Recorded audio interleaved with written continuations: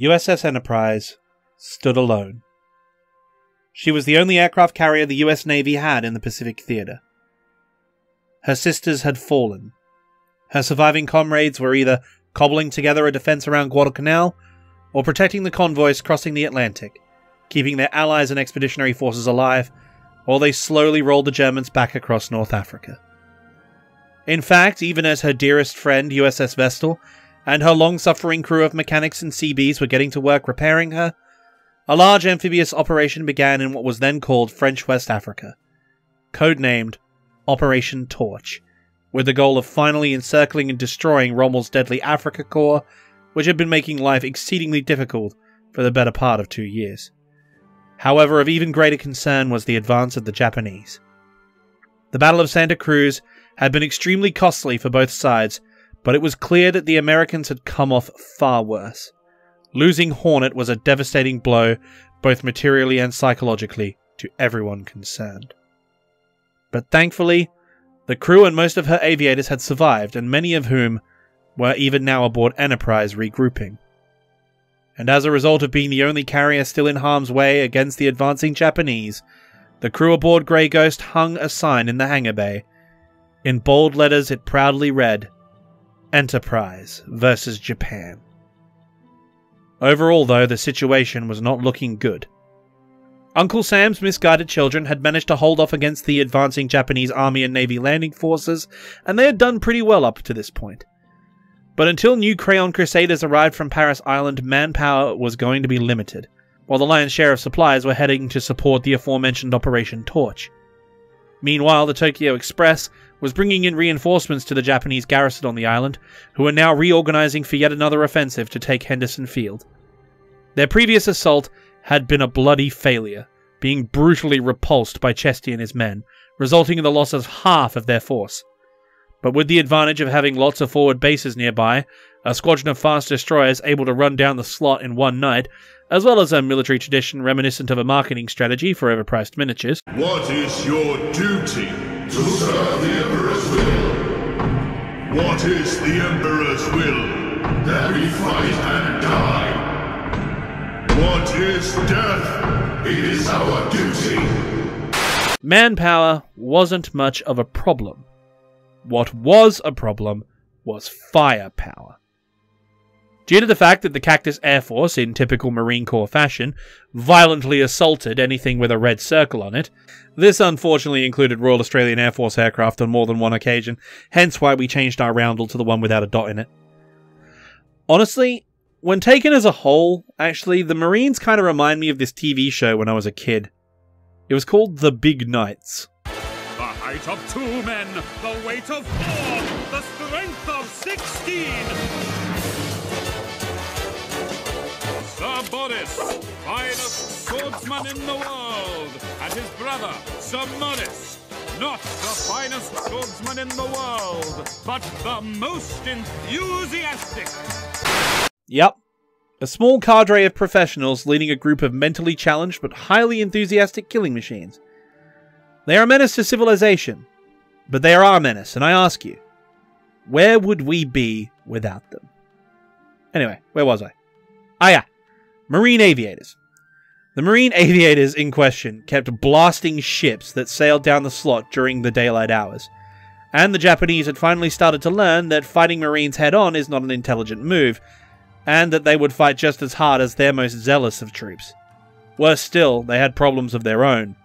While the Americans had been losing ships they couldn't afford, at least in the short term, and suffering heavy casualties on land and in the air, dislodging the Americans from their positions on Guadalcanal would take more than the resources they had on hand.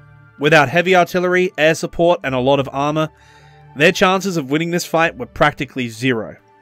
The Army High Command, therefore, petitioned Yamamoto to get a task force together to clear the way for a convoy. This convoy was to be filled to the brim with the heaviest equipment they could muster, in the hope that if they could get their gear onto the island along with some ammo, the Tokyo Express could then get the men there to use it. It would take the bulk of their available surface force and all of the air power available in the region, primarily coming from their bases on Rabaul, with a smaller contingent from the aircraft carrier Junyo, which was hanging around. But, in keeping with Japanese doctrine of decisive battle, the idea was to focus all of their combat power in a single hammer blow. If this succeeded in defeating the Allied naval presence in the region, they could then use their warships to obliterate Henderson Field and gain air supremacy, paving the way for a massed assault to retake Guadalcanal. Yamamoto readily approved of the plan. Given the loss of Carrier Division 5's air wings as well as the destruction of his light carrier forces, he had to operate within the range of his land bases anyway. And removing the Americans from Guadalcanal would seriously improve their position in the region, even if it meant detailing assets to support the army, something which all Japanese naval officers despised doing. There was also the other factor, though, to consider. The factor which every nation that fights the United States has to contend with. They were on a time limit. The Americans have enough logistical and material capacity to swamp Japan. In fact, they were already beginning to do so. After the reversal at Midway and the loss of Guadalcanal, they needed to score some victories and secure a perimeter while keeping their forces alive. They had gotten off to a good start as they had defeated the Americans at the Battle of Santa Cruz. What they needed to do now was capitalize on that success and regain the initiative. And so, Admiral Yamamoto put his plan into motion to do exactly that. As November 1942 began, the 7,000 men of the 38th Infantry Division boarded their transports as the heavy equipment was loaded into the cargo holds. Artillery, tanks, trucks, heavy mortars, and all the food and fuel they would ever need. 11 fully loaded heavy tonnage cargo vessels, packed to the mast, as Imperial Japan was not exactly known for the consideration of its soldiers' well-being. So, yeah, it was standing room only on this bitch. There were no do-overs at this point, no take-backs. They would either prevail or perish. And Admiral Yamamoto knew as he pondered his shogi board, failure here would doom any hope of going on the offensive in the future. And not only that, without a position of strength, they wouldn't have any hope of negotiating a peace. And in a war against the United States, that only ever has one ending. A funeral pyre for his empire. So everything he could provide to this offensive, he would. The Solomons Island Channel was too shallow for the flagship. You thought I was going to do it, didn't you? Gotcha. Don't worry, though. She'll come back for her last hurrah in Part 4. So anyway, without Yamato and Musashi, it would be the Kongo class that were going to lead the charge, and they were going to be under command of Admiral Hirooki Abe. The flagship of the task force would be the battleship Hiei, flanked by her sister ship, the battleship Kirishima.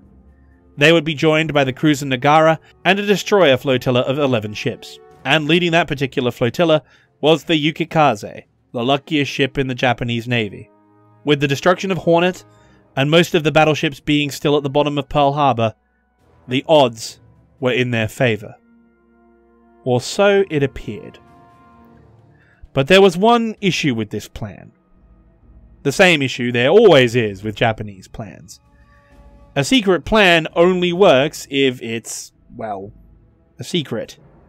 And thanks to the intel basement dwellers on Oahu, in the hypo room, this plan was not a secret. Admiral Chester Nimitz and his subordinates were viewing the intelligence reports while gazing with trepidation at their maps.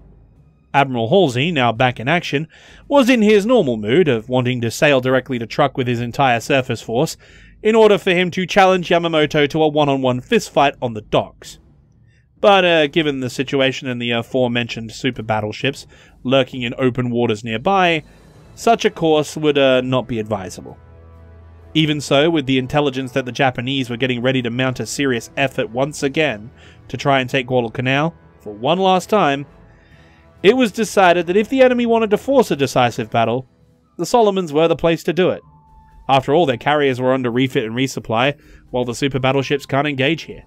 With the Cactus Air Force to offer air cover during the day, and the new US battleships equipped with radar sets to handle night fighting, the equation was far more balanced than their previous surface engagements.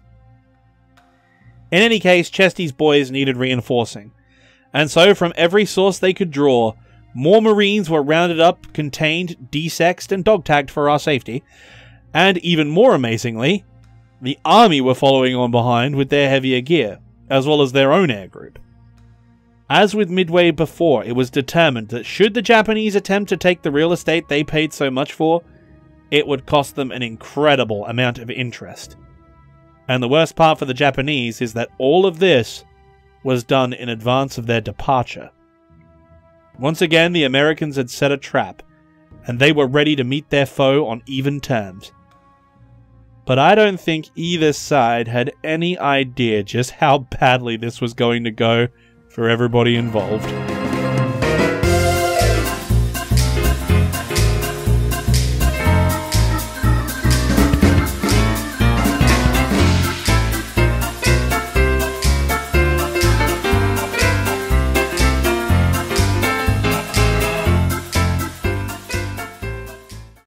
As the newly arrived devil dogs dug in alongside their GI brethren, for as we all know, apes together are strong, the Japanese task force had put to sea.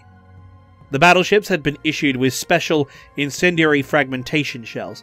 Similar to how modern cluster munitions are designed, their purpose was to critically damage aircraft and light vehicles while igniting munitions and fuel storage, perfect for bombarding an airfield. The Japanese, still convinced that all was going to plan, or all according to Zuikaku, for those of you who are indulgent in weeb memes, proceeded down the Solomon Islands Channel. However, after today, that Solomon Islands Channel would earn a different name. Iron Bottom Sound. You know, I would say spoiler alert, but given the track record of battles in these Pacific waters, you have all probably worked out how this is going to go. But believe me, calling what's coming up a mere shit show would be like me calling the American Civil War a slight disagreement over domestic policy. This is more of a septic tank through a steam turbine scenario. As the 12th of November was coming to an end with a glorious Pacific sunset, an American recon aircraft spotted the Japanese task force, radioing its position, which was immediately reported to the American task force commander, one Admiral Daniel Callahan. He immediately ordered his force on an intercept course. Sailing in column past Henderson Field, his force consisted of 2 heavy cruisers, 3 light cruisers, and 8 destroyers. His flagship was the San Francisco, while the other cruisers in the formation were Portland, Helena, Juneau, and Atlanta. But despite appearances, those cruisers, they aren't the true heavy hitters. For with him, he had one ship. One beautiful, magnificent ship who we shall meet at the most opportune moment. Though leading the destroyers was none other than a lead ship in class, USS Fletcher. Given the balance of forces, as well as the fact they had the speed advantage and prior knowledge of the Japanese position and radar, it would seem that the Americans were in place for a sneaky nighttime ambush. But alas, Grand Admiral Murphy of the JAG office was well and truly present. What can go wrong, will go wrong. And tonight, this guy was head of the prosecution. Admiral Callahan, despite having all of the aces up his sleeve, did not brief his senior officers of a plan, nor did he establish a concrete standard operating procedure for their rules of engagement, which meant that he would have to coordinate the operation completely on the fly via micromanagement, or simply rely on the captains of each ship to take a leaf out of their aviation colleagues' book and wing it. And they were to do all of this in the middle of the night. But wait, he's not done. The Americans, with the newer cruisers and destroyers in the formation to support the older ships, should have constant range and bearing updates to plan around. As I mentioned, they have radar. Problem was, for whatever reason, Callahan had the radar-equipped vessels at the back of the formation instead of the front. Again, in the middle of the night. I don't know what his plan was, but as the previous bit indicates, he probably didn't have one. Thankfully, American naval radar is actually outstanding and it has great range, so it would still give them an edge. It's just that they've lost 20 minutes of situational awareness they'd otherwise have.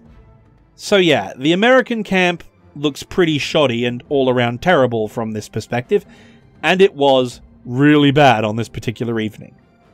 But they weren't the only ones having problems. Admiral Abe was, in typical Japanese Navy fashion, operating under a far more complex battle plan in confined quarters at midnight with a timetable to keep. Now it must be said here again, the Japanese surface fleet until the latter stages of the war were some of the finest sailors of their day. Their training and discipline was matched only by their ferocity, It's why when the US Navy got into a gun range, 9 times out of 10 it was the Japanese who prevailed. It's ironic that, considering that the Japanese were in fact the ones to pioneer carrier aviation to what we know it as today, but alas, in such a conservative traditionalist society, the fleet faction won out. But as we know, that traditionalism was no match for the changing of the times. The Allies as a whole were modernizing, using technology to augment their forces as part of a steel not flesh policy, which is why Allied casualties were a lot lower than all the other major combatants like the Japanese, the Soviets, and the Germans. While the Japanese primarily focused on training and proven methods. This is a really fine balancing act, but when you match that technical superiority with the raw industrial might of the United States, you create something that's nigh on unstoppable. The Japanese vessels did not have much radar to speak of, if any at all. They relied completely on night sights, spotlights, and basic communication, as well as extensive nighttime training drills for night battles that the Japanese crews were well proficient in. But it doesn't change the fact that they were attempting to conduct a complex night operation under near radio silence in confined waters. And when it couldn't get any worse, they hit a rain squall. The Japanese split up into multiple little groups, thereby breaking that formation entirely. They don't have a formation anymore. This was a terrible situation. And then, say it with me now, ladies and gentlemen, it got worse. Through the darkness as they broke out of the rain squall, the lookouts on Hiei noticed shadows at the distance, contrasted against the dark indigo horizon. Meanwhile, on the USS San Francisco, Admiral Callahan had been getting panicked reports from his radar operators about Japanese ships that had popped up out of nowhere. Due to the myriad of blunders on both sides, the two groups were, in naval terms at least, right on top of one another. Admiral Callahan didn't believe the radar and wanted to clarify the range. They couldn't possibly be this close. He was originally planning to cross the T of the Japanese formation, but there were not one, but several groups of Japanese ships moving independently. Abe, meanwhile, had a different problem. He had no issue engaging the Americans. In fact, this was a great opportunity. Problem was, his battleships were configured for shore bombardment with the special cluster munitions, not armor-piercing and high-explosive for gunfighting enemy ships. If his rounds were to be fully effective, he'd have to pull the heavies back to reload, which would put the Nagara and her destroyers in a really tough situation. After giving it some thought, he decided to do what almost all Japanese commanders do. When in doubt, attack, otherwise known as default aggressive. The Japanese turned into the Americans and advanced.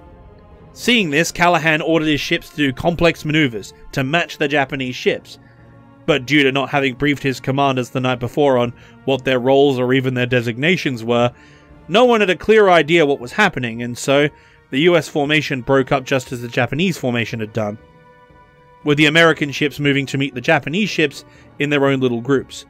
All the while, on both sides, the captains of these vessels were frantically sending signals to their respective commanders, asking, "Please, for the love of God, let us shoot!" And both sides gave orders to hold fire. This continued until both formations were now intermingled. You heard me correctly.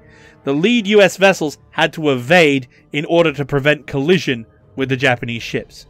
The distances to targets were now 3,000 yards. What we had was a Mexican standoff while in the middle of the Solomon Islands at 1 a.m. on November 13th, 1942. It was then that Abe made his move. He had closed the range in order to envelop the American formation, while simultaneously ensuring that his main guns, armed with the special frag ammunition, had the best chance of doing critical damage. Hiei spotlights flashed on, illuminating USS Atlanta at point-blank range. Oh, shit. Ute! Shells began flying from the Japanese ships at the Americans. This initial volley was followed by a barrage of torpedoes. Atlanta's superstructure was immolated, while a torpedo shattered her engineering section. She came to a dead stop, adrift and burning, unable to retaliate against the swarm of enemy ships around her. She would sink later that day. Meanwhile, the Americans instinctively returned fire at the nearby Japanese ships. The destroyer Akatsuki, which was the lead vessel that illuminated Atlanta, was the nearest target, and it was currently lit up like a Christmas tree.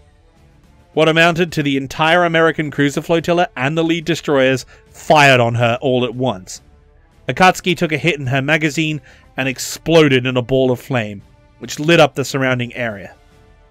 Marines on Guadalcanal saw the fight in progress. Robert Leckie was among them. His recount is shown briefly in the TV series The Pacific. That huge explosion in this scene is most likely the Akatsuki. She was quickly followed in this fate by the US destroyer Cushing, who had been the lead ship and was now in the middle of the entire Japanese formation. She got blasted by all the Japanese ships in range. Coming to a dead stop, completely crippled, she kept firing her guns until her main power failed. She too sank later that day. All the while this was happening, Admiral Callahan kept giving confusing orders. He ordered odd ships to fire starboard, and even ships to fire port. The only problem is he hadn't briefed anybody on which ship was which, and who they were supposed to be shooting at. He then gave course orders, which no one could follow because no one had any idea where they were anymore. Their formation had basically ceased to exist. And thus, everyone just swirled around in a melee, trying to work out what to do, while shooting everything they had at whatever target they could find. This was the kind of fight the Japanese had trained their whole careers for, and they soon started to gain the upper hand. The American sailors weren't their equal here, and what's worse, they would very soon be within katana range. It was then that the worst case scenario appeared. Out of the darkness, a huge bank of searchlights illuminating targets for her massive guns, came the flagship Hiei. Abe was tearing towards USS San Francisco, which he had identified as the biggest ship and obviously the command ship, given where it was in what was left of the American formation. It was then something incredible happened. A battle cry yelled from the darkness. A more ferocious call to arms than any samurai could muster. "Alright, chumps, let's do this! USS Laffy!" The destroyer USS Laffy closed in between the cruisers and Hiei, getting within, and I shit you not, 20 feet of the Japanese battleship. So close that not even her secondary guns could track the destroyer. Laffy unleashed everything she had. The barrels on her AA guns and her 5 inches nearly melted, while men on the decks were firing with machine guns and rifles. It wouldn't surprise me if they even had bayonets on. Hiei's superstructure was obliterated. Admiral Abe was wounded as his chief of staff was instantly killed by shrapnel from Laffy's assault. But as with the meme that inspired the opening of this paragraph, Laffy's colleagues, seeing her dive into the maelstrom without fear, decided, screw it, we'll all go in too. The American destroyers went full send and closed in on Hiei, firing everything, while the cruiser squadron fired on her as well over the heads of their comrades. Hiei's crew, though, realizing that there was nothing to be done about the destroyers as they were inside minimum torpedo range, decided to kill the American flagship. While all this was going on, Hiei pummeled San Francisco, killing Admiral Callahan, while other Japanese ships tried to cover their own flagship, blowing Laffy to pieces. However, Laffy has a spirit that never dies, and we shall see her again. In the chaotic firefight that followed, San Francisco hit Hiei's engineering spaces, flooding them, while she herself was dismantled shell by shell. Then long lances started flying, crippling or outright obliterating American ships. They tried to fight back, sinking the destroyers Amatsukase and Udachi while damaging almost all the other vessels. But they were simply outmatched. Kirishima joined the fray, crippling 2 of the destroyers, while Nagara and the other destroyers wrapped back around. And it was at this moment, this very moment, for the first time that night, that both sides had a moment to breathe. The Americans were down to USS Fletcher and USS Helena, while the Japanese actually had most of their force still able to fight. But Abe, now receiving medical attention, was faced with a dilemma. Due to the surface action, he had expended a lot of his ammunition, as well as a lot of time. He could push on to Henderson Field, but that would mean shelling the field with only one battleship instead of two, as Hiei, his flagship, was now dead in the water. Not to mention that should preparations not be made immediately to launch recovery operations, it would be broad daylight before he could get his forces reorganized. And then there is the convoy coming down the slot behind him. If the surface force he just destroyed is dead, the airmen from Rabal and Junyo should be able to cover them as Atago and Takao can bring the convoy in. If he regroups with them along with Kirishima, he should be able to assert total surface dominance in the area. Admiral Abe, despite only having 2 American ships in his way that he could easily sink, decided that he was not equipped to take out Henderson Field, and thus he ordered his force to withdraw. Once again, with victory so nearly in their grasp, a Japanese surface commander pulled back. They stand to learn something from their aviators. Rule 2 of the Dictabolkas clearly states, once an attack is begun, you must see it through to the end. But then again, the man had just taken a bullet to the shoulder in the middle of a horrific close-in firefight, which cost him several ships and all of his ammo.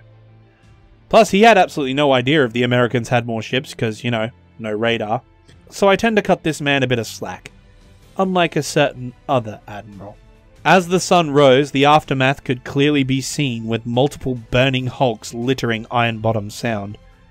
Portland was still listing and burning. However, upon sighting remaining Japanese destroyers, she fired what guns were still operable, while evacuations took place on both sides. Hiei, meanwhile, was under tow to safety. Yamamoto had ordered the convoy to regroup with the surviving vessels from the previous night, which meant they had to delay their run down the slot in preparation for making a night landing. However, they had failed to hit Henderson Field, their primary objective. Damage control teams aboard Hiei were struggling to restore power. Admiral Abe requested air support to cover the convoy from the Cactus Air Force, who would almost certainly now be on their way. Junyo, the carrier who was at sea 200 kilometers north of the islands, scrambled her entire fighter force, as did Rabal. An entire wing of Zeros took station above the crippled battleship as she limped back to Truck Lagoon. But they wouldn't be enough, because the Marines were not the only ones hunting them.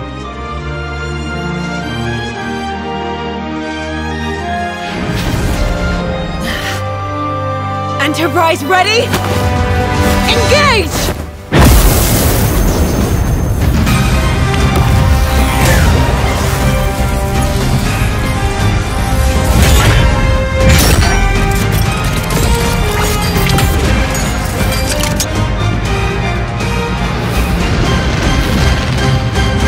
Let's go.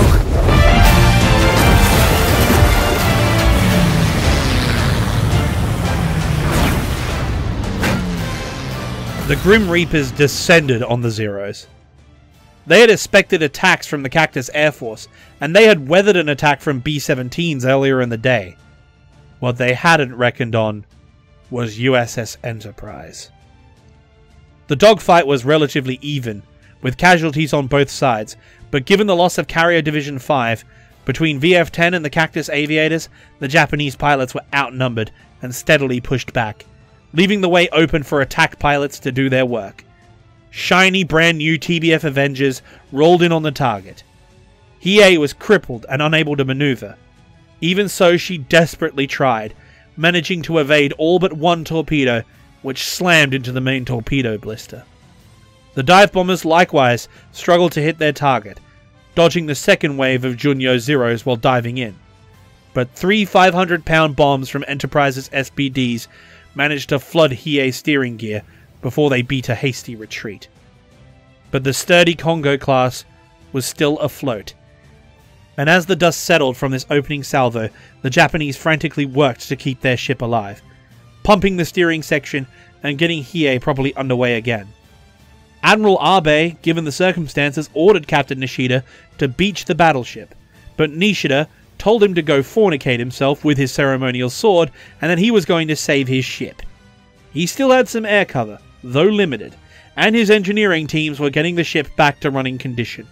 All they needed to do was to make it to the protective envelope of the air cover between Rabal and Truck, while being out of range of the Cactus Air Force. It wasn't an impossible task. At least it wouldn't have been, if not for the Grey Ghost. As the Japanese damage control teams finally got the steering repaired and the engines running, the lookouts began screaming the alarm. Under the depleted fighter screen, on the deck, at full power, with absolutely no fear, Enterprise's torpedo pilots thundered towards Hiei. 6 TBF Avengers in attack formation, lining up their shot. Escape was impossible. All the Japanese sailors could do was watch in horror as the long silvery wakes of torpedoes tracked towards them. The Zeros dove in at the last moment on the attackers, but it was far too late. 2 torpedoes slammed into Hiei's side. She was listing, and therefore these didn't hit the armor belt, but the waterline. One in the aft quarter, and the other one once again into the stern, wrecking the steering compartment completely. After all of their hard work to save it, the crew's efforts were undone in a second. But the ordeal wasn't over. With the Zeros chasing the retreating torpedo planes, they weren't able to respond to the follow-up attack from Enterprise's Dauntless pilots, and they did what they did best. Bombing and strafing Hiei, emptying their guns into the superstructure and the bridge. Captain Nishida, even with bullets whizzing around him, remained at his post, refusing to take cover. He had fought valiantly. He had served as the Admiral's flag officer and ship commander. He had faced his enemy in mortal combat to the death. He would not run from this. But Admiral Abe had strict orders from Yamamoto. Hiei was to be abandoned but not scuttled. She was to serve as a distraction to the American aviators in order to draw fire from the approaching convoy. The crew was to be evacuated to the destroyer screen. However, Abe knew that Nishida wouldn't do it willingly, so he did the only thing an officer in the Imperial Navy would have to answer to. Admiral Abe put the order to abandon ship in writing and sent it over in a cutter with his adjutant carrying it. Nishida, upon receiving it, was seen to be stoic but despondent. This was his ship. But orders from Yamamoto carry the Emperor's will, and he was a Japanese officer sworn to follow those until death. He gave the order to abandon ship. Battleship Hiei would sink, taking 188 men of her crew to the bottom of Iron Bottom Sound. Captain Masao Nishida survived, but he took a staff job, bitter at the loss of his ship. And sadly for the Japanese, that sacrifice was in vain. Realizing that Hiei was a doomed ship given how much damage they had done, Enterprise and her Marine colleagues had received reports of the transport convoy now approaching. Every single aircraft and every ounce of ordnance they could muster was brought online. Both NT and Henderson Field launched their entire force. Light was fading fast, and they had spent so much effort on Hiei they couldn't let a second go to waste. What followed was a massacre. Rabal was at the top end of the Solomon's Island chain, while Junyo was still about 150 kilometers north of the islands. Their air groups had put up a good account of themselves earlier in the day. They were, after all, still the finest fighter pilots in the world at the time.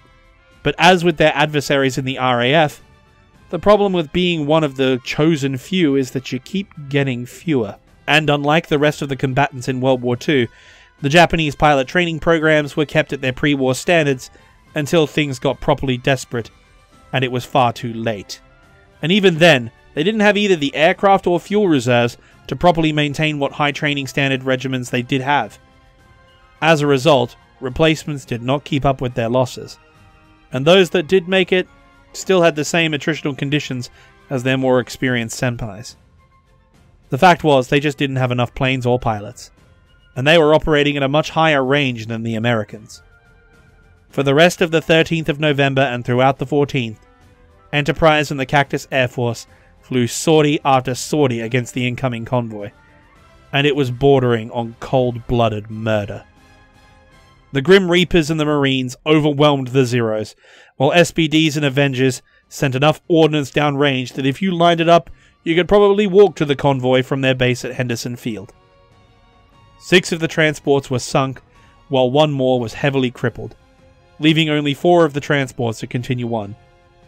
Most of the tanks, artillery, ammo, and most crucially of all, food, for the forces on Guadalcanal, were consigned to the depths of Iron Bottom Sound. Even so, the remaining men and equipment had to get through to keep the campaign alive. It was hoped that maybe they could keep the garrison going long enough to get another convoy through later in December. But as night fell on the 14th of November 1942, those dreams would be dashed. As the Japanese forces approached Guadalcanal to land their troops, an American surface squadron had arrived to reinforce the survivors of the previous night's engagement. The battle to come seemed to start exactly as the first one had. The Japanese, with a complex formation of multiple ships moving ahead of the convoy, managed to close in on the Americans, despite their superior radar. In the opening stages of the battle, they demolished the destroyer screen, sinking the 4 ships in it outright. However, unfortunately for them, there is a reason why they call it a screen. Charging through the gloom, 2 huge shapes came into view. Kirishima, along with Takao, Atago, and the destroyers, led by Iron Army, illuminated the lead ship and saw the USS South Dakota, a battleship armed with 9 16-inch guns. The Japanese reacted just as the Americans had reacted to Hiei last night. Oh shit! As soon as the illumination came on, a barrage of 5-inch fire smacked into Iron Army in the superstructure, setting her ablaze immediately. The Japanese returned fire, pummeling South Dakota with everything they had. But for some reason, the guns on South Dakota weren't firing. But they had just taken fire. Where did that fire come from? Something weird was going on. It turned out that the chief engineer aboard USS South Dakota had been troubleshooting an electrical fault, and as such he had disabled the breakers. However, this had one problem. If a surge happened, it would start a series failure and trip the safety on the electrical system. Which it did. And as he had disabled the breakers, it ultimately meant that this would shut down power throughout the entire ship. Which it did. South Dakota was defenseless, which then, again, begged the question, where the hell did that 5-inch fire come from? As Takao and Atago laid into the target, Kirishima was firing her secondaries while reloading her main battery. And in all of this chaos, they had forgotten. When they were approaching, there were 2 shapes moving on them. Not just one. Oh no. Oh yeah! At that precise moment, Admiral Ching Li, 5 times Olympic gold medalist in marksmanship and certified stone-cold badass, ordered his ship, the battleship USS Washington, to open fire with a full broadside of all 9 of his 16-inch guns at a distance of 9,000 yards. Kirishima did not stand a chance. With South Dakota's sailors cheering them on, Washington blew the Congo class apart like it was nothing. The analysis of Kirishima's remains several decades later showed so many hits it more resembles a scrap heap coral reef than a shipwreck. With the loss of their battleship, the Japanese turned tail and withdrew, scuttling Iron Army as they went. Though US losses were heavy, it would turn out to be a resounding victory. With the knowledge that 2 full-sized US battleships were tearing towards them, the remainder of the convoy ships beached themselves in the Japanese-held area of Guadalcanal, in the hopes of offloading their gear. But as the sun rose, they found out that the Americans had been watching them the whole time. The Marine artillerymen down the coast blanketed the area in 105 shells, while the Cactus Air Force launched wave after wave of aircraft at the poor bastards still trying to unload their gear. The coup de grace, though, came as the destroyer USS Meade arrived on scene and blasted the transports with a withering barrage of 5-inch. rendering them flaming funeral pyres for the campaign. They hadn't had time to get their equipment off the ships, and so all they had achieved was to deliver 2,000 men without food, weapons, or supplies to an already starving garrison. The arrival of Enterprise and her detached battleship escorts had quite literally decided the Battle of Guadalcanal. And once again, Enterprise had made history. She was the first to sink a fleet-class-sized vessel, the first to sink a full-sized fleet carrier, the first to sink multiple carriers in a single engagement, and now she had scored the US Navy's first kill on a battleship of World War II, and the first battleship sunk by the US Navy for over half a century. Enterprise just can't be stopped. In the Japanese camp, meanwhile, there was a sickening realization. Both the army commanders and Admiral Yamamoto knew. The Battle of Guadalcanal was lost. So the question was now how to get their troops out alive for use in future battles. At the rate things were going, they were losing 50 men a day due to starvation, malnutrition-induced disease, malaria, and all the issues an unsupplied army suffers from.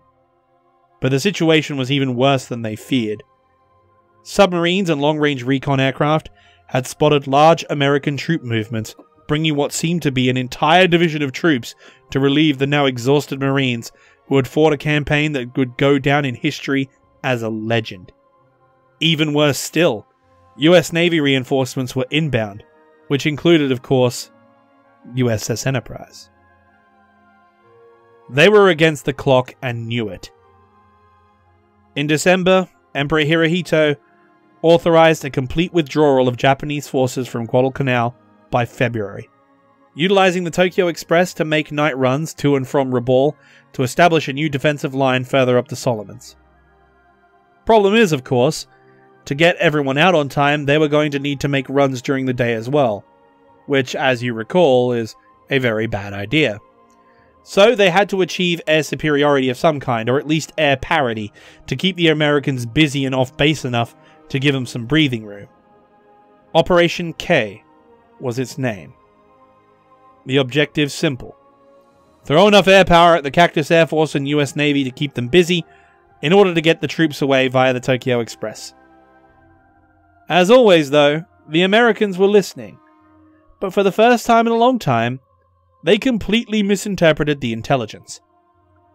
Halsey and the gang read the Japanese build-up in the area as a sign of a renewed offensive, and thus threw everything they had into the region in order to draw the Japanese to a battle they could win. A troop convoy was dispatched in preparation for a renewed landing, along with a reinforcing surface group full of cruisers and destroyers, augmented by escort carriers and supported by the Enterprise Task Force. The Japanese spotted the convoy escort force on the evening of January 29th, 1943, while intelligence sources reported the departure of the troop transports. Fearing that these were troops being brought to take advantage of their weakness instead of the defensive force they actually were, Rabaul scrambled their bombers to interdict them near Rennell Island at the entrance to the Solomons. As the sun began to go down, the combat air patrols covering the various task forces returned to their carriers. The Japanese bombers, however, being bombers, are all trained instrument flyers and pressed their attack at sunset. The Americans were taken completely by surprise, sailing in column, unprepared for what was about to hit them. 32 Mitsubishi bombers, 16 G3Ms and 16 G4Ms swooped in on a torpedo run as a Jake recon aircraft dropped flares to mark their approach. Flak began lighting up the darkening sky as the first wave of 16 bombers pushed in. The destroyers and cruisers scattered, evading the torpedoes that followed, while claiming one of the bombers, which crashed in flames in the middle of their churning wakes. Believing this attack to be the only one, though, the commander of the escorts, Admiral Griffin, ordered the force to regroup, which put the cruisers in a compromising position just in time for the second wave of bombers to strike. Coming in at wave-top height, the G4Ms tracked in on one of the biggest ships they could see, the cruisers up front. The AA guns once again began blazing away, knocking down 2 of the bombers, including the flight lead, but this did not deter the Japanese as they released their torpedoes. One of the weapons slammed into USS Wichita, but luckily for the crew aboard it, it was a dud. For USS Chicago, however, there was no such reprieve. 2 torpedoes slammed into her machinery spaces, bringing her to a dead stop almost immediately, while killing a number of the crew. During the chaos, the Japanese beat a hasty retreat, their job done for the evening. But rest assured, they'd be back tomorrow. Chicago was taken under tow as the Americans recovered their composure. Enterprise, as a result of this, was ordered to link up fully with the formation and integrate the Grim Reapers into their combat air patrol to cover them all the way to Guadalcanal. Throughout the next day, January 30th, Japanese recon aircraft circled the various American task forces, tracking their movements in preparation to launch strikes in the afternoon. But every time they had tried to get precise locations, Enterprise's fighters chased them away. Even so, bases on New Guinea scrambled bombers, and 11 G4M Bettys made their way towards the US ships. At 1540, Enterprise's radar picked up the formation, along with the lead scout aircraft, and scrambled its alert fighters. The Wildcats turned in towards the bombers, which appeared to be heading towards the carrier group. However, their true aims became apparent. The Bettys turned in on the wounded USS Chicago and her escorts, aiming to finish what their comrades from Rabaul had started. But this time, the Grim Reapers were waiting. As the bombers lined up their attack run, the combat air patrol descended on them. There were no Zeros to cover them, and as such, the Americans committed fully to the attack.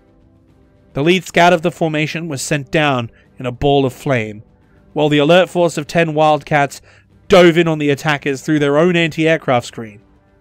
2 more bombers went down into the sea before they could deploy their torpedoes, but the attack run had been perfectly timed to evade the beat of the combat air patrol. However, it would cost them their lives.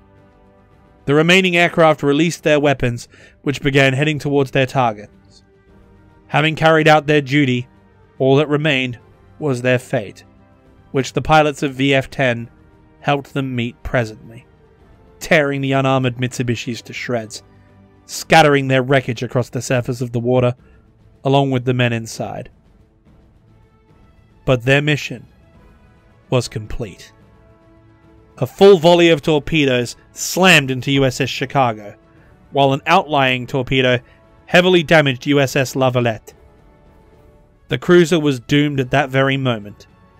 Her crew abandoned ship as the wounded destroyer limped away. The sinking of this ship took a whole squadron of bombers and their crews, but their psychological impact was far more important. Due to the increased air activity across the board, as well as this successful attack, American forces pulled back into the Coral Sea in preparation for what they suspected to be a new Japanese offensive, allowing the Japanese to successfully evacuate from Guadalcanal and bring their naval forces safely back into their air defense umbrella. By February, the first major American campaign in the Pacific was over. And while it wasn't a decisive victory, it was nevertheless an incredible one. And it would not have been possible without the brave men aboard the US Navy's finest lady, USS Enterprise. Now it was the time to turn to a new offensive north. The Japanese had to be fully pushed out of the Solomons and New Guinea. However, to the north, storm clouds were brewing. A typhoon of Nippon steel was preparing to put to sea. Carrier Division 5 had re-equipped, and new carriers were entering service with combined fleet. The world's 2 largest warships were based in an anchorage akin to a fortress, staring down the world, daring all brave enough to do battle.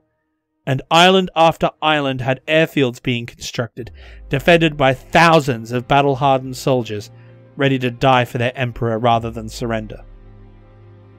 Enterprise, scarred by constant battles since the beginning of the war over a year ago, stood alone. Her hangar deck still bearing that sign, Enterprise versus Japan. It seemed that again, once more, she would stand as the free world's only protector in the Pacific. Hey, Enterprise!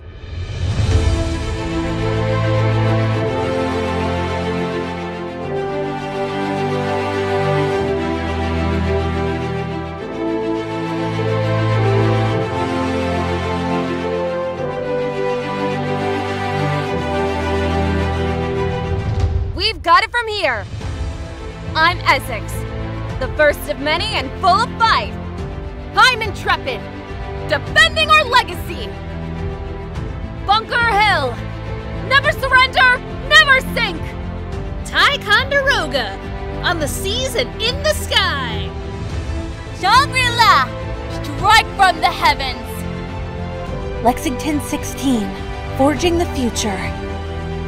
Task Force 58!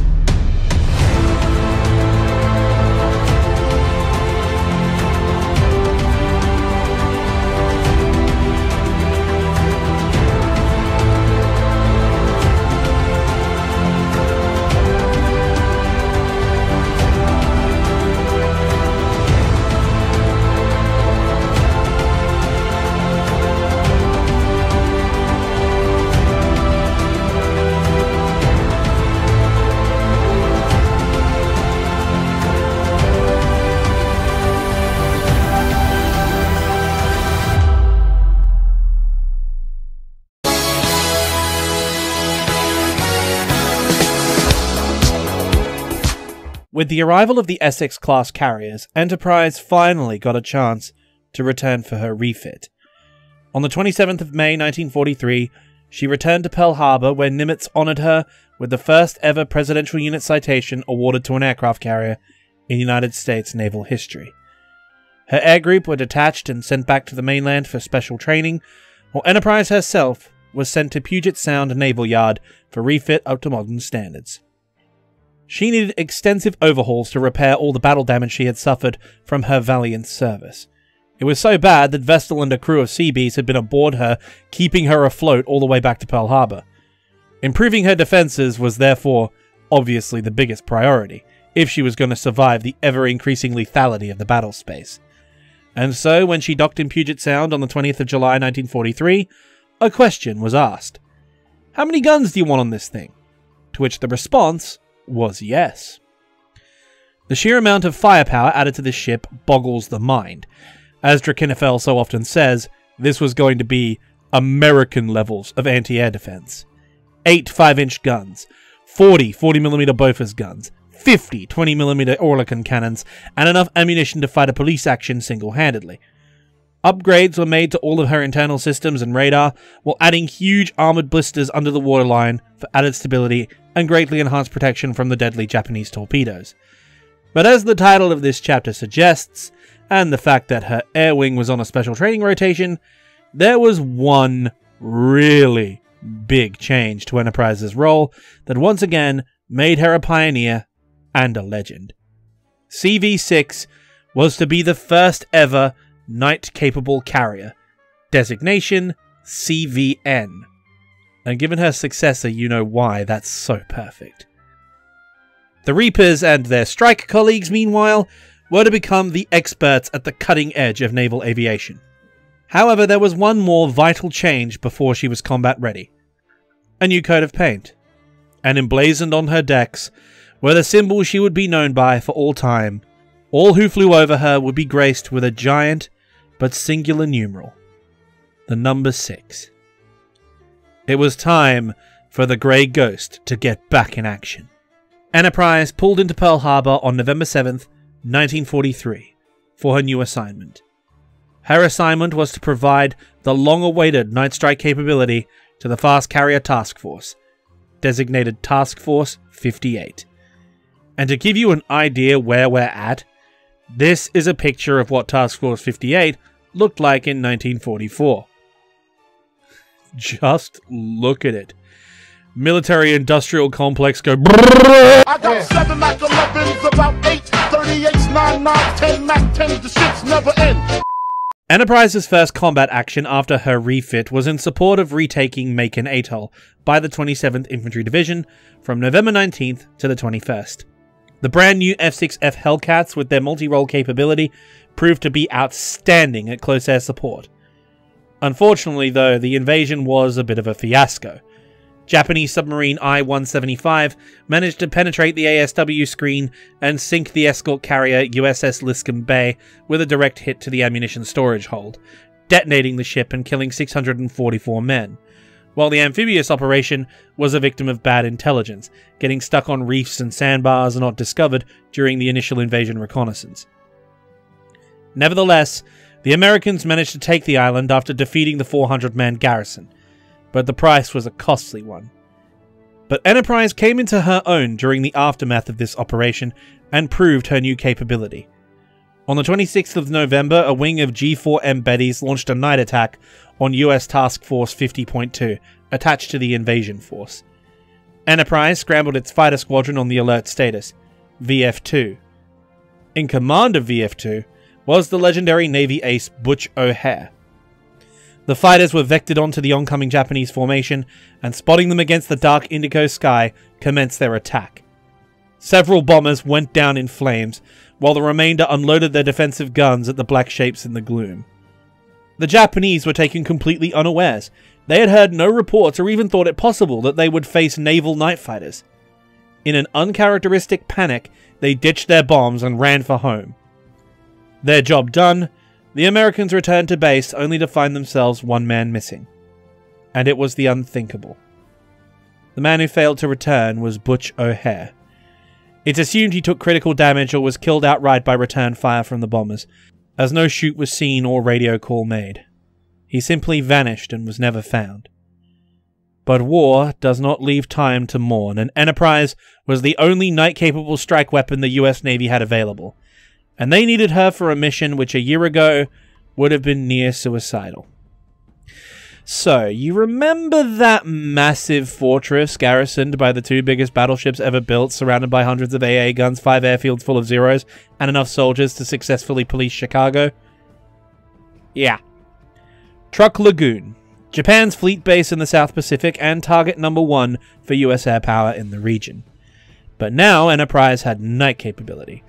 And moreover, she had an entire battle group of younger sisters in the Essex class, eager to lay waste to their enemies. And so a plan was drawn up by Nimitz to finally neutralize Truk Lagoon. The operation was titled Operation Hailstone. On February 17, 1944, Enterprise, Essex, Intrepid, Bunker Hill, and Yorktown II, along with their escort carriers, moved into position. Between them, they had 500 planes and a plan. In the early morning darkness, the first wave of fighters launched, followed by the TBF Avengers, led by Enterprise's bomb group. After getting airborne and forming up, the entire strike force dropped to wave-top height, flying at under 100 feet all the way to the target. Japanese radar was not as sophisticated as the sets used in Europe or the United States, and as such, they had no raid warning until lookouts sighted the raid approaching the target. The Grim Reapers, upon this moment, punched their engines and gained height above the bombers, while the Avengers moved in on the Japanese airfields. The Zeros on alert tried to get airborne, but only the aircraft on immediate standby managed to get up. Of the 300 Japanese aircraft based at Truk, only 80 managed to launch. The rest were incinerated by Enterprise and Intrepid's Avenger pilots, who blanketed the airfields in cluster munitions and incendiary bombs. As the Zeros turned to engage the bombers that had hit their airfield, they were set upon by the Grim Reapers, along with their colleagues from the other 4 carriers. The new Hellcats had huge engines, 650 cal machine guns, and pilots with hundreds of hours on type in training. The older A6M2s and A6M3s were already too slow to keep up with them, and even in the most favourable conditions they would have had a hard time beating them. In this situation, just after takeoff, no altitude, no speed, no warning, no chance. The Americans hit them again and again throughout the day, with almost the entire air garrison of Truk being wiped out with the loss of only 4 Hellcats. The Americans had achieved air superiority over the target, and now they intended to use it. The airfields, having been suppressed, were finished off in the second wave, leaving the lagoon completely helpless against the systematic dismemberment that was about to take place. Luckily for the Japanese, they had recognized the vulnerability of Truk since the loss of Guadalcanal and the Solomons, which led them to withdraw Yamato and Musashi to their anchorage in the home islands. But the unfortunate fact was that this base had the majority of their infrastructure in their outer defense perimeter, and as a result, a large contingent of their transport shipping still transited through Truk regularly. The Americans launched multiple raids throughout the day, sinking over 200,000 tons of shipping. 2 cruisers, 4 destroyers, 3 auxiliary cruisers, 6 auxiliary support vessels of various types and purpose, and 32 merchants. This was on top of over 250 aircraft, all of the base infrastructure, and 4,500 personnel. But the most impressive fact of all of this? Well, due to their ability to operate at night, the later strikes were exclusively conducted by Enterprise, representing the first radar-guided night attack by carrier-launched aircraft. The pilots of USS Enterprise would claim a third of all the ships sunk during Operation Hailstone, while the Reapers took a similarly hefty toll on the Zeros, the highest individual score across both categories among all of the carriers present.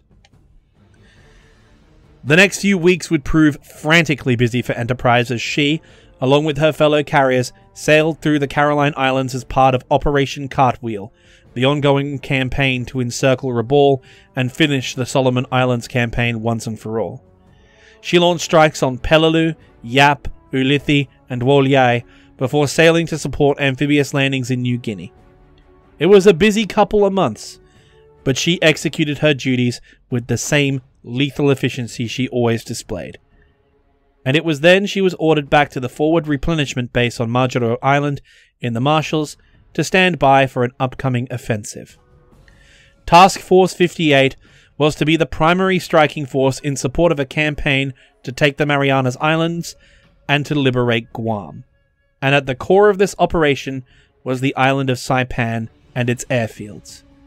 Taking this island would give the Americans a base from which they could operate a brand new aircraft they were developing to strike the Japanese home islands. And there were quiet rumors in the upper levels of the Pentagon that it was also intended to carry a secret weapon. The Japanese, likewise, were committed. This was sovereign Japanese territory, their territory. Allowing the enemy to take it would be a dishonor to both the Army and Navy, and it was one they could not accept, especially the Navy, who after their Pyrrhic victory at Santa Cruz had failed to halt the oncoming American threat, and allowed their Commander-in-Chief, Admiral Yamamoto, to be assassinated by the enemy. They had to be stopped here. Combined Fleet had a new armoured fleet carrier, the Taiho. They had Yamato and Musashi. They had Kongo and Harada. But most vital of all, they had Carrier Division 5, Shokaku and Zuikaku, who were both freshly equipped with new air groups. And that was just the capital ships. The light carrier force of the Imperial Japanese Navy was still very much in play. But the fact was that Japanese pilot losses had been horrific, and unlike the Allies, their reserves of trained manpower was much lower than the required number of replacements. The naval aviators of Combined Fleet were a shadow of their predecessors, but that was of little concern. The Kantai Kessen, the decisive battle, was once again upon them. This was their last chance to blunt the American offensive. If the Americans took Saipan, they could strike the homeland, their emperor. They must be stopped here. They must go this far and no further. Combined Fleet under Admiral Ozawa put to sea. This would be the decider of his country's fate. History would come to know the upcoming showdown as the Battle of the Philippine Sea. But that's not its true name. The name of that battle was granted to it by the aviators of USS Lexington, CV-16, and it has been passed down through the generations to this very day as the tale of how the Japanese Naval Air Service died. This battle is known by this name. They'll come loud and they'll come fast, but we shoot first and we can last.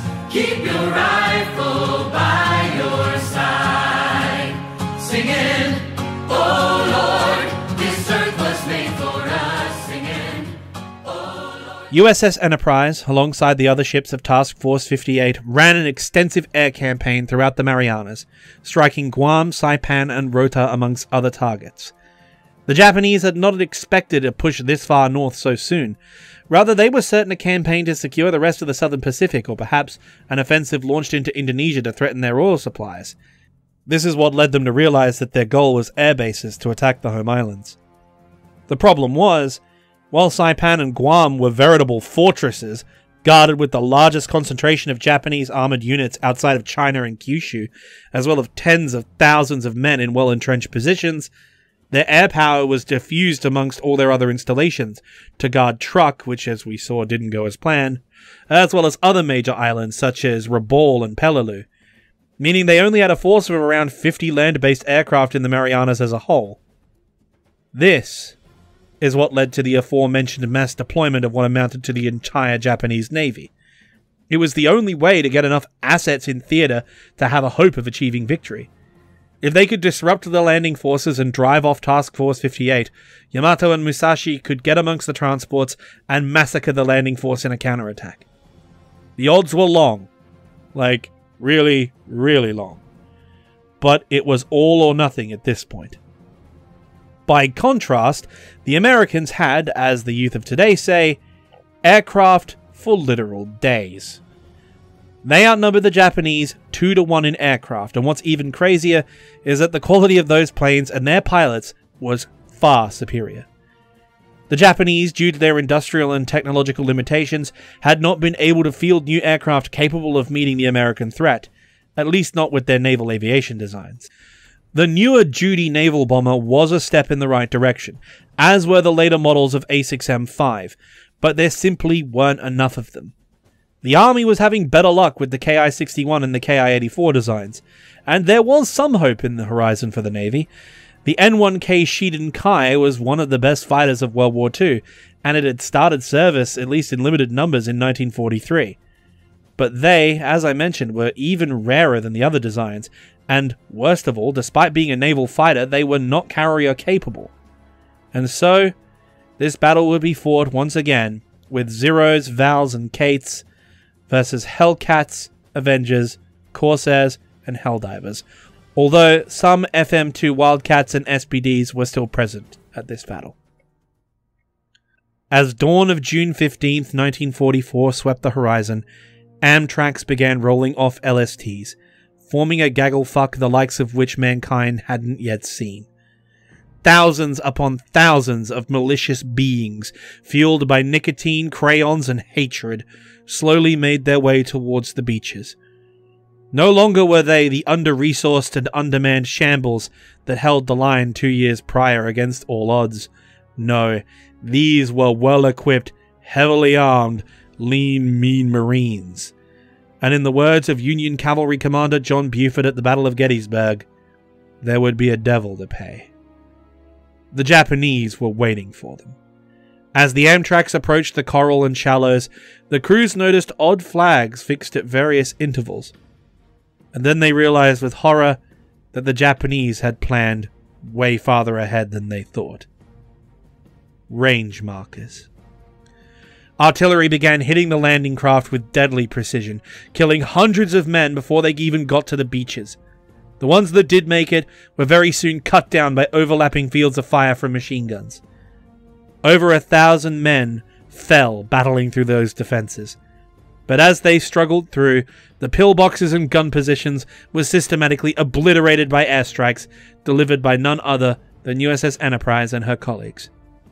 By nightfall, the Americans had managed to establish a beachhead, which they held against a brutal counterattack, one of the most incredibly tense battles of the entire Pacific War, inflicting devastating losses on the Japanese, wiping out much of their remaining armor in the process. The commander of naval infantry and what little air power on Saipan there was, one Admiral Choichi Nagamo. Yep. He's back. Advised Vice Admiral Ozawa of the situation. And so the fateful decision was made. The Kantai Kessen. The decisive battle would be fought here, and the entirety of Combined Fleet sailed to meet the invaders. Meanwhile, Nimitz, who was coordinating with Admiral Spruance, had been reading reports on large Japanese fleet movements while keeping up to date with the landings on Saipan. It was then he got an urgent signal from USS Flying Fish, a Gato-class submarine conducting recon as an advance picket. They had spotted what to them looked like the entire Japanese Navy sailing straight towards the Marianas. This was likewise met with reports from other submarines that detected smaller groups of surface ships, including battleships, coming from all axes of advance, still under Japanese control. Both Spruance and Nimitz agreed that this had to be the all-or-nothing play they suspected would come sooner or later, and that every Japanese ship still afloat was coming to the party. This was followed by a signal intercepted from a lone communications vessel. Admiral Ozawa was sending word ahead to Guam that he wanted to use the airfield to forward stage his aircraft after their initial strikes. At this news, the Task Force 58 commander, Admiral Mitcher, wanted to sail his forces into an attack position, ready to strike first. But Spruance instead saw this as an opportunity. Instead of meeting the attack, let's play their game and set a trap. Frag orders went out to the fighter squadrons across the fleet. Combat air patrols would go up at dawn, while an entire wing of Hellcats would be ordered to conduct a defensive combat air patrol and fighter sweep over Guam, Rota, and the surrounding islands. If the Japanese wanted to come have a go, the Americans would be more than happy to oblige them. After all, they had radar, superior aircraft, an integrated air defense network, and the new anti-aircraft refits completed across all vessels, which came with proximity-fused ammunition. Any frontal assault by aircraft against them without adequate numbers of experienced pilots in good planes would be flat-out suicidal. Unfortunately, the Japanese would later prove they had no hesitation in that regard. On the 19th of June 1944, the morning was filled with activity on both sides. Aircraft from Guam began taking off in search of the American fleet, while Enterprise and her pilots began prepping to launch. At 5:50 a.m., a single Zero on his search patrol found Task Force 58 sailing into the wind to launch aircraft, and immediately radioed the fleet's position. This done, he dived in on one of the destroyer pickets to deposit his bomb that he had on board. It was then that this poor Japanese aviator discovered the advances the Americans had made in their anti-aircraft defense, when he was immediately obliterated by concentrated fire. Realizing that they had now been spotted, USS Belleau Wood expedited its launch procedures and scrambled its entire contingent of Hellcats to cover the combat air patrol mission over Guam. They had arrived just as the main strike group of Zeros were taking off, just as had happened at Truk several months before. The poor Japanese pilots had absolutely no hope of survival, and in the ensuing dogfight, 35 aircraft were shot down to the loss of one Hellcat. They then set about strafing the airfield and suppressing the defenders when an alarm call came through their headsets. "Hey Rube! Hey Rube! Hey Rube!" The emergency recall message. Task Force 58's air defense radar pickets had picked up a large formation of Japanese aircraft, several of them in fact, incoming to strike the American carrier force. Immediately, all US aircraft were launched. The fighters formed up into their squadrons to be vectored for intercept, while the bombers moved to staging areas away from the main battle area for safety. Spruance wanted the carriers to be empty should they take any hits in order to preserve his force as much as possible. At that point, a raid count was reported to the commander of air operations. 68 bandits in total were out there in the first wave, but for some reason, they were scattered in smaller groups. The Japanese had not formed up after launch. Rather, they had decided to stage immediately prior to launching the attack outside of the area of Task Force 58's control. While this is optimal both in attack coordination and fuel economy, it doesn't factor in the reality that the Americans would have seen them on radar. In the time it took for the Japanese attack to get organized, Task Force 58's fighters were vectored onto them. The Hellcats from Enterprise and Lexington reached the Japanese first. The Grim Reapers once again proved that their name was well earned, tearing into a formation of Zeros, while Lexington's pilots went after the bomber formation behind them. Lieutenant Alexander Vrashu from VF-16 lined up on the formation of newer Judy bombers and engaged. The pilots were either very well disciplined or brand new, most likely the latter, as they didn't maneuver or change formation in an effort to foil his attack. They maintained their speed and heading. In just under 8 minutes, Alex Vrashu had shot down 6 of the bombers before breaking off his attack. He wouldn't get a chance to go in for another run, however, as the remainder of the Hellcats from the other carriers joined the fray. 25 Japanese planes had been shot down in that initial engagement with Enterprise and Lex, But the ordeal wasn't over. At the hands of Essex, Bunker Hill, and half a dozen other fighter groups, another 17 were blasted out of the sky, leaving only 27 aircraft left to conduct an attack. Realizing that getting through to the carriers would be nearly impossible, they decided to attack the battleships and destroyers, providing the anti-aircraft screen, in the hopes that they could soften them up enough to give their comrades in the second and third waves a chance. The Hellcats broke off, leaving the anti-air gunners a clear field of fire, which they used to great effect. As a wall of lead flew into the sky, even more Japanese aircraft went up in flames or broke apart. From a raid of 68 aircraft, they were now down to 6 planes. Spotting USS South Dakota, they rolled in for an attack, but due to the weight of fire and the inexperience of the crews, only one bomb made contact, killing 50 men but otherwise doing no serious damage. However, the price they paid for that one hit did not equate in the slightest, and their day was only going to get a lot worse. As that doomed first wave of aircraft was disappearing over the horizon from their carriers, the second wave began launch operations on the now empty flight decks. Taiho, the flagship with Admiral Ozawa on board, was leading the second wave with her air group, and as such she was into the wind, sailing straight and true. One after another, a total of 42 aircraft lifted from her decks, quickly followed by aircraft from Shokaku and Zuikaku. They were completely unaware that the submarine USS Albacore had been stalking the formation for the past 2 hours and had gotten inside their ASW screen. Failures in her targeting computer meant they had to aim by sight, but they had gotten close enough that it really didn't matter. A full spread of 6 torpedoes began their run against Taiho. 4 of the torpedoes were wide, leaving only 2 to do the job. One of the last aircraft that had launched from Taiho, however, spotted the launch, and in an act of incredible bravery, dove his aircraft into the path of one of the torpedoes.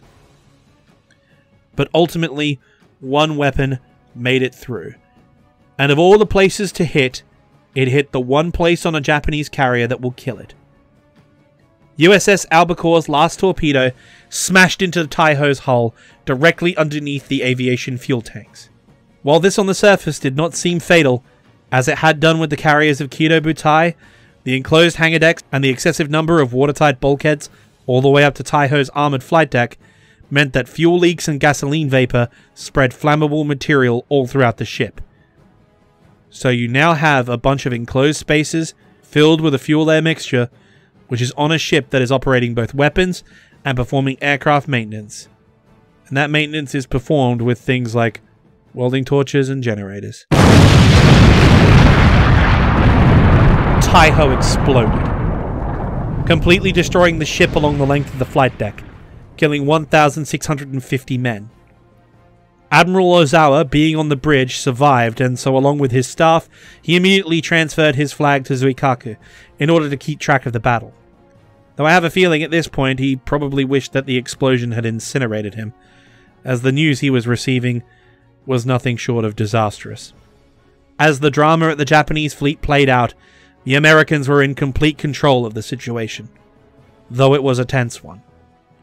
The second wave that Taiho had initiated was now reaching their radar picket line, a raid count of 107 aircraft. This time, though, the Hellcats were airborne and intercepted them head-on, 60 miles away from the task force. 50 cal tracer arced through the sky, drawing lines of death as the naval aviators smelled blood. The enemy was in their sights and at their mercy. However, no mercy would be shown. Of the 107 aircraft in Wave 2, 70 were shot down before they even saw the US carrier group. The remaining 30, knowing their fate was sealed, disregarded reason or sanity and dove headlong through the defensive AA screen at the nearest carrier they could find. The ship they found was USS Enterprise. But if you think she was going to stand for this, you are gravely mistaken. The Grey Ghost made highly erratic evasive turns. Her hangar bays being empty meant she almost took flight herself. One torpedo exploded in her wake and no hits were scored. Her gunners, meanwhile, did not miss their mark, sending several of the attackers down in flames. The remaining Japanese aircraft tried to hit the USS Princeton, but were gunned down by AA fire before they could even get close. 107 Japanese aircraft attacked Task Force 58 in Wave 2. Only 10 made it back. The damage they had inflicted was nil. As the first flights of Hellcats landed, Alex Vreeshu hopped out of his cockpit aboard Task Force 58's flagship, the Lady Lex, and he was received with a hero's welcome. He saw Admiral Mitcher looking down on him from the bridge catwalk. He grinned and held up 6 fingers. At that moment, a correspondent asked him to hold the gesture and snapped this iconic photograph. An image which became the symbol of the battle, as well as giving the battle its name. As while Lexington's pilots reported their incredible scores, one of them was heard to say, "Hell, it's like an old-time turkey shoot." Meanwhile, back at the Japanese fleet, another US submarine was stalking closer to its prey. While USS Albacore had made its attack and drawn the destroyer screen towards them, USS Kavala had used the chaos to close in on the biggest target in the formation. Shokaku was just finishing up her evolutions from recovering the survivors of the attack against Task Force 58, and was now in the process of rearming and refueling them. At that moment, a full spread of torpedoes slammed into her starboard side. Once again, the enclosed hangar decks proved fatal, as the torpedo which hit the bow shattered the aviation fuel tanks while cooking off the aircraft being rearmed. This started a chain reaction along the ship, eventually hitting the munition storage, which went up like a fireball that rapidly began burning out of control. Eventually, after a few minutes, the vapor from the ruptured fuel lines reached critical temperature and ignited. Shokaku exploded, killing 1,253 men. 2 of the 3 fleet carriers the battle began with had been lost. All that remained was Zuikaku and an assortment of light carriers. But a carrier without an air group is just a boat, and by the end of the day, their air groups would be gone. The third attack wave of Japanese aircraft was intercepted further out from the American task force than the others by a wing of 40 Hellcats. The Japanese lost 7 planes in the initial pass, and upon realizing they could not get near the enemy task force before losses became critical, they wisely chose to abort their mission, meaning that they would survive to return to what was left of Kido Butai.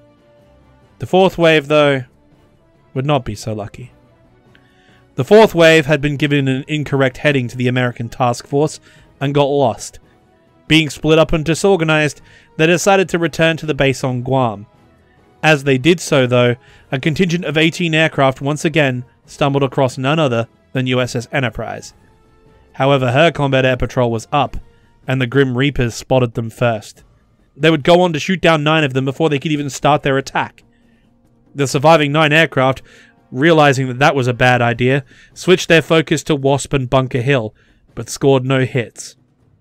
Only 1 of the 18 attackers managed to escape, but the American fighter pilots weren't done. They realized the amount of damage they had done to the first 2 waves, and thus detailed several flights of Hellcats to sweep Guam's airfields in case any stragglers diverted to land there instead of the carriers. And they did this without realizing that the 4th wave had aborted there. And so as the remaining 49 Japanese aircraft entered the landing pattern, the Americans jumped them. 30 of the Japanese planes were shot down, while the other 19 were so heavily damaged they were written off on landing. Throughout the rest of the day, roving fighter sweeps caught stragglers and cleared the way for search and rescue efforts for what few US pilots were shot down. As the 19th of June 1944 ended, the Americans had lost 30 aircraft and suffered light damage to 1 ship, and the pilots of those aircraft were mostly recovered. The Japanese, by contrast, had lost 2 fleet carriers, over 350 aircraft, and thousands of men. And the worst part of all for them was, as night fell, Task Force 58 moved into attack position. The battle wasn't over. But amazingly enough, it was then that the Japanese themselves finally had a stroke of luck. After the devastating losses they had suffered, Admiral Ozawa decided to reposition his carriers west and launch attacks from his air groups that he assumed were safely on the ground at Guam. He had no idea that they had already been destroyed. This meant that when the Americans went looking for where the Japanese had been, they were long gone. Almost the whole day went by when a scout from USS Enterprise finally found Kido Butai. The problem was they were approaching the limit of strike range, and given it was 14:30 or 2:30 PM when the report came in, that gave the Americans only one chance to hit the Japanese before operations would have to be concluded. Mitcher ordered a full-scale attack with multiple waves to launch in sequence.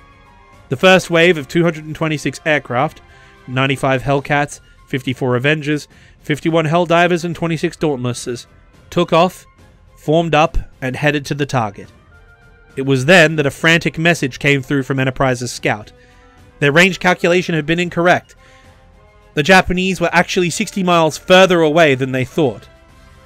Mitcher immediately cancelled the subsequent waves of aircraft, but not wanting to lose this opportunity to counterattack, he ordered the first wave to continue on mission. Zuikaku's Combat Air Patrol, 35-0 strong, was orbiting Kido Butai and getting ready to organize recovery for the night. As the sun began to set, however, they noted a large black cloud swarming towards them. Over 200 American aircraft from Task Force 58, intent on delivering the final knockout blow to the Japanese Navy. Stopping them was not going to happen. As such, the only thing they could do was dive in and try to take down as many of the enemy as they could. But with 95 Hellcats between them and the bombers, it was never really going to pose a true threat.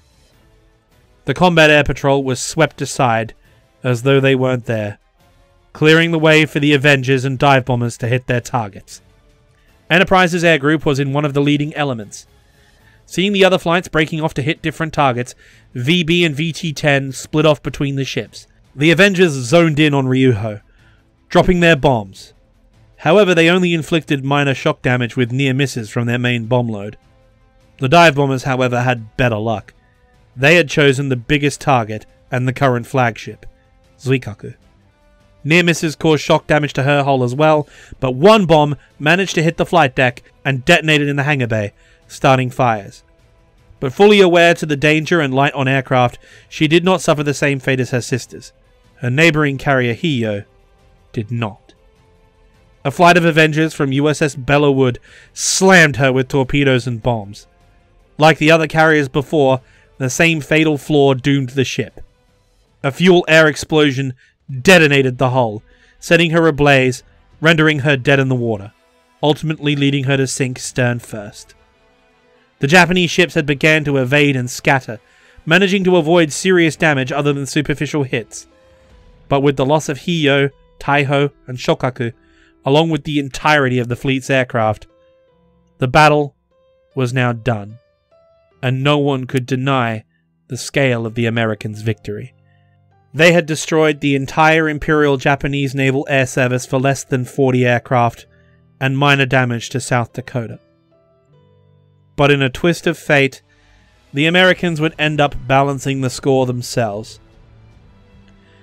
Due to the miscalculation of range when the attack was launched, it became clear to the aviators and the flag officers of Task Force 58 that a large number of the strike package would not be able to return to the fleet and be forced to ditch.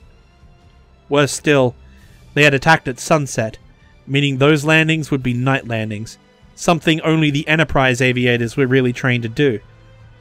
At 20:45, the first American aircraft began arriving, running on literal fumes. Knowing that their pilots wouldn't be able to see, they made a risky but necessary tactical decision. All of a sudden, the lights of Task Force 58 flashed on. All the carriers lit up like Christmas trees, while all the surface warships began firing star shells to bring the raiders back home. A radio call went out for all returning aircraft that restrictions on landing protocols were completely lifted. If you can find a carrier, just land on it. We'll sort out who belongs where tomorrow. This led to a tense situation where two aircraft tried landing on Enterprise simultaneously, but miraculously they avoided crashing and were successfully recovered. Aircraft from all over the fleet ended up on every single open flight deck, to the extent that half of Enterprise's landings were from other carriers. while her flight group ended up scattered across all throughout the carriers in the fleet. This organised chaos took place all over Task Force 58 in one giant scramble to get aboard. But despite these frankly Herculean efforts, 80 aircraft still ended up ditching, with 3/4 of the crews being rescued. Sadly, however, some aircraft crashed on landing due to running out of fuel, while others went down unseen by air-sea rescue, costing the aviators aboard them their lives. It was an unceremonious and tragic end to what had been a miraculously decisive victory. They had accomplished their mission. The Marines on Saipan were safe from the naval and air threat, and Kido Butai, it seemed, had been vanquished once and for all. But not completely. Zuikaku, her air wing decimated, and her sister dead, limped home with her wounded comrades throughout the night. The outcome of the war was now no longer in doubt. It was over. At one time, she and her sister sailed alongside the mightiest naval force the world had ever seen, and now that seemed like a distant memory. A hollow and pathetic joke in the face of the raw power that she had just witnessed. They couldn't stand against this. They had no help coming. There was no reinforcements, no saving grace. There was nothing. The Americans would take Saipan. Her old commander would die.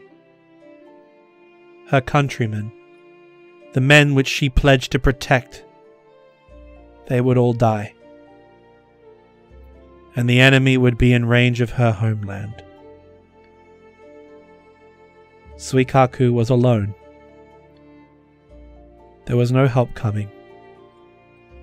Of the original carriers of Kido Butai, which struck fear into the enemy, she was the very last one left. She was alone. Her country, her family, her home, all of them would burn. And there was absolutely nothing that she could do to stop it.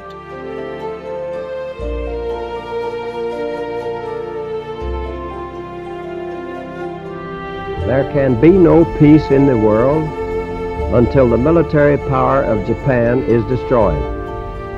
Substantial portions of Japan's key industrial centers have been leveled to the ground in a series of record incendiary raids.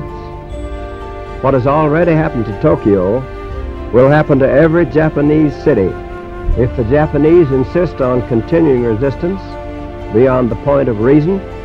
Our blows will destroy their whole modern industrial plant and organization, which they have built up during the past century and which they are now devoting to a hopeless cause. Only surrender can prevent the kind of ruin as the result of continued useless resistance.